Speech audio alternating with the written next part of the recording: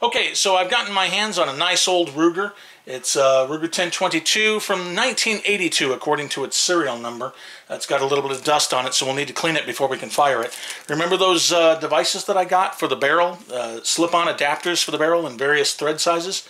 Well, that unboxing video, we're finally getting to use these things.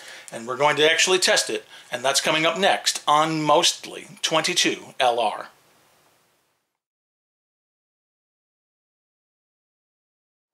Hey everybody, Rob Rosenberger here for Mostly 22 LR. The weather was absolutely beautiful today, right up until I got into my car after work, and then it decided to stop cooperating with me. So if you hear thunder, you know that it's because of the weather. Don't touch anything metal while you're watching this video.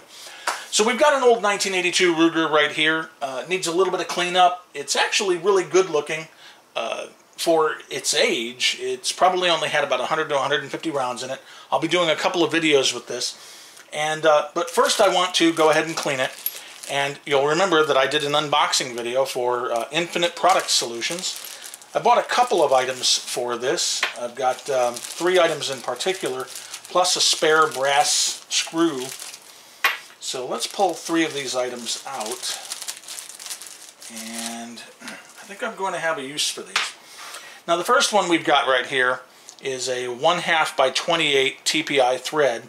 This way, when I put this onto the Ruger, I'll be able to actually use a suppressor. As you know, I own 2 suppressors. Or I'll be able to put a flash hider or a muzzle, any muzzle device, a muzzle brake, all sorts of things that I can put on there. This one right here is the barrel thread adapter so that I can put an oil filter on here and turn it into a solvent trap.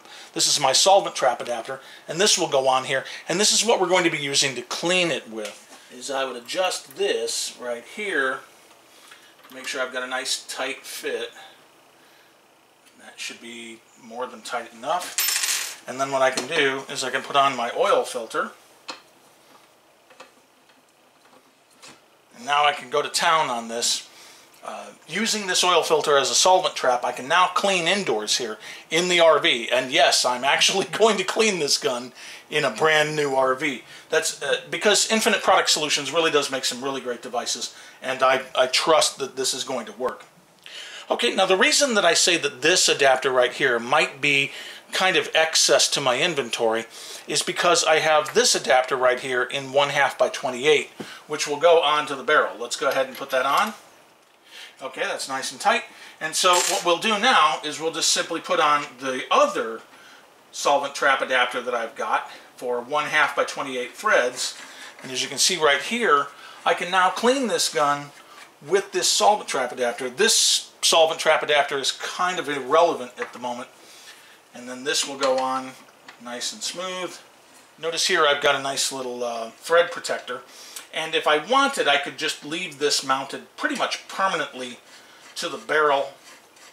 I'd use this thread protector right here, and then I could go to town anytime I want and go just shoot.